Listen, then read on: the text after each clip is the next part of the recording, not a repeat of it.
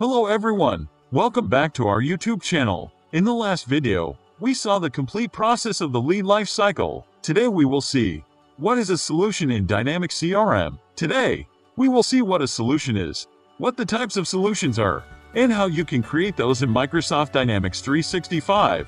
Let's get started. As you know, first of all, we need to navigate to make.powerapps.com and select the Sales Hub. After clicking on the Sales Hub, the window will open like this. First, click on the settings icon in the top right corner, then select Advanced Settings. Now, go to the Settings option. Here you will find an option, Solutions. Click on that. As you can see here, there are lots of inbuilt solutions here. But for our work, we will create our own solution. To do that, click on the New button in the very left corner. Here it asks about some important details. Before creating a solution, we need to know what the solution is. Solutions are how customizers and developers author, package, and maintain units of software that extend Dynamics 365 for customer engagement. Any customizations, extensions, or configurations performed in CRM are packaged, managed, and distributed using solutions. Now it is asking for the display name, publisher, and version. So the publisher is a new thing for us. The question is, what is a publisher? A publisher is a real-world entity that publishes solutions in Dynamics CRM. Those entities can be a person, department, or company. So before creating a solution, we will create a publisher. For that, click on Settings, then click on Customization, and then select Publishers. As you can see, there are lots of default publishers here. For our publisher, click on the New button and fill in all the required details, like name and prefix.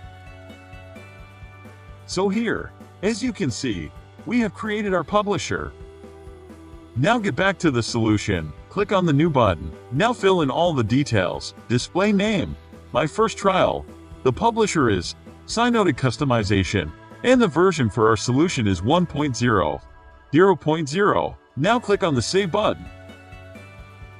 As you can see, we have created our solution successfully. Currently, there is nothing inside our solution, and it is an unmanaged type of solution. So what is an unmanaged solutions? So there are three types of solutions: unmanaged solutions, managed solutions, default solutions. First, we will know what the default solutions is. To create default solutions, click on Settings, then Customization. Select Customize this system, and then you will directly navigate to the default solutions. So, as you can see, it's our default solutions and it contains lots of data. So what is a default solutions? The default solutions is a special solution containing all system components. The default solutions are useful for discovering all of the components and configurations in your system. As you can see, there are lots of components inside the solution. We can have only one default solutions in our environment and lots of unmanaged or managed solutions. So, let's see the other type of solution. Navigate back to the solution menu.